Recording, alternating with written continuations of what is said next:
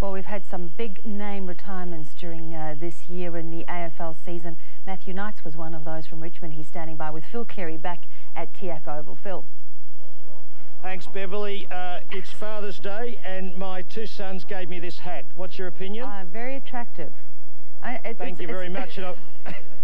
And I've got Matty Knights with me too, and he's got a boy and a girl, so he's had a good Father's Day. What did they do for you this morning? Had a good Father's Day. They bought me in a couple of books early this morning, and I went out with a few mates of mine last night, and they woke me up a little bit earlier than I would have liked, Phil, but had a good day with them. So what's the former Richmond champion reading these days? Well, I got a bit of Phil Jackson walking with the Bulls, and yeah, so a bit of that going on, and but I've never done much reading in the past, but really getting into it, so the kids are right on the ball. Good stuff. Well, look, put your coaching cap on today. We've got the Coburg side down by a handful of goals. What would you do?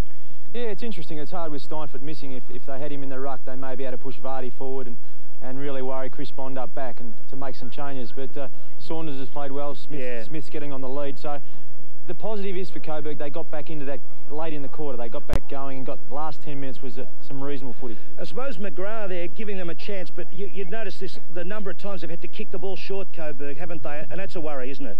Well, when you kick it short, you tend to have to go sideways and chip it around the boundary, and that's not their style of game. They're a fast-moving side, and I think that's what Alan Richardson will be urging them in the second half, to get on their bikes and run hard. Yeah, well, I mean, Steinford's obviously a problem. You reckon Vardy, you might give him a run up there in the forward half to maybe test Chris Bond to get him to have to work that magnetic boards? Yeah, well, you love to have Vardy at both ends because he's just a terrific spoiler in the gates, but he can also take a good mark on the lead. So I think if things get desperate, I think they'll probably leave him down back to start with, but if things get desperate, they might look at moving him. Can't win the game. Now, what about that fella Talbot at centre-half back? I mean, how good a player is he?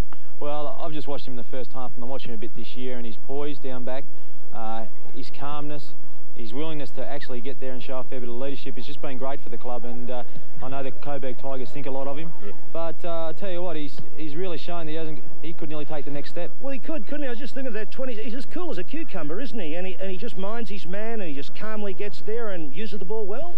I think we saw an indication of that a mark in the last 10 minutes there. We just edged his man under the ball, took the mark, and his use of the footy is second to none, I believe, in the VFL. So yeah, I believe he could nearly take the next step. So can the Coburg side get up? I believe they can. I mean, both coaches, I think, Chris Bond would be pretty happy with the start. Yeah. But I think Alan Richardson would have taken a fair few positives out of that last 10 minutes. And as I said, if they can get on their bike and start stretching Werribee on the run, I think they might be a chance. So I think Coburg can still get up. Good on you, Matty. Great to talk with you. Happy Father's Day. There you go, Beverly. Back to you. We think we're still in with a chance, and I'm not going to be biased in the second half, just I've been so fair in the first half, haven't I? Is that a coaching cap that you've got on? They bought it at the primary school, I think. They had one of those stalls. A slightly wider brim than you'd have a South American feel. Thank you very much, Phil. Don't know what the players would have made of him if he'd turned up in that and given them instructions.